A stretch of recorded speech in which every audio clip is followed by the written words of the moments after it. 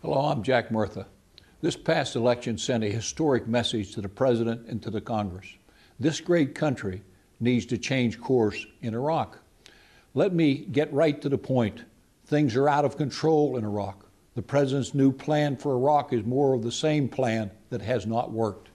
All of us believe in a strong and ready military, but adding more U.S. troops in Iraq will not only make a bad situation worse, it will put more of our troops in harm's way. Our troops are caught in the middle of an Iraqi civil war that only the Iraqi people can solve themselves. The country needs a dramatic change of course in Iraq, and it's the responsibility of this Congress to consummate that change. We must develop a new plan, a plan that denies the escalation and then pursues a responsible plan for redeployment. Congress must act now to stop the U.S. military escalation in Iraq. The first step in the plan is to send a message to the President that this United States Congress, as representatives of the American people, say no to the escalation. The second step is to deny the President the ability to send more U.S. troops into Iraq and to insist instead on restoring our military readiness. For the past month, the subcommittee I chair has held over a dozen hearings. We have found that our military bases at home lack the necessary equipment and training and are rated as an unacceptable state of combat readiness.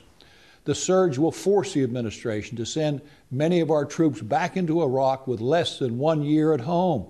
And some troops already in Iraq will be extended in excess of 1 year, and stop losses will continue. This is a disservice to those who have served. This is a policy that weakens our military and threatens our military readiness. Finally, we must redeploy. We must redeploy in order to restore our military readiness and to restore our international reputation. Over the next several weeks, I'll be working with my colleagues to craft a new strategy for the responsible, phased redeployment of American forces from Iraq. I want you to join me by staying involved. You helped win this past election, and you can help Congress bring our troops home. Make no mistake about it. We support our troops, but we disagree with the President's failed Iraq policy. Our definition of support is to ensure that our troops have the proper equipment and training. Our definition of support ensures that our military is provided responsible rotation and development and deployment cycles.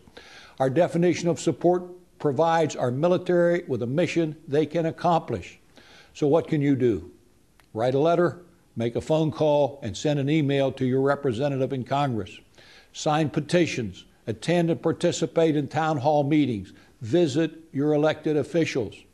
Next week, members of Congress are going home. Rally your friends, visit your representative's office. Tell them you support our troops. Tell them you want a responsible, phased redeployment of American forces from Iraq. Tell them you will not back down until we change direction in Iraq.